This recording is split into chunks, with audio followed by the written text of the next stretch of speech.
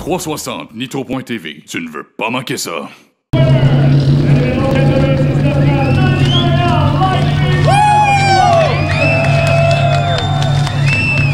Larry, I told you just before the race tonight how race fans here in Quebec are starting to like you more and more and more at each occasion here for the Super DIRTcar Series, and what a win for you tonight here. Yeah, we had a really good car all night, and I thought maybe about halfway through that race that either we just didn't tighten up enough or if the track was going way faster than we thought.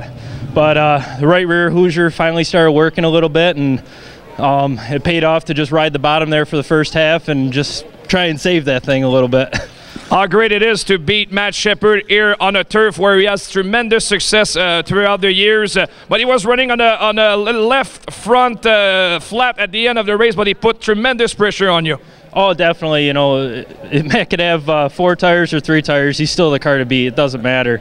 And you know, we caught a break there. He clipped the wall. I actually clipped the wall around lap 20 or so, but mine stayed up, thankfully. And you know, it was a good race, and our car was free enough to run that top and keep it straight, so we were able to get by him.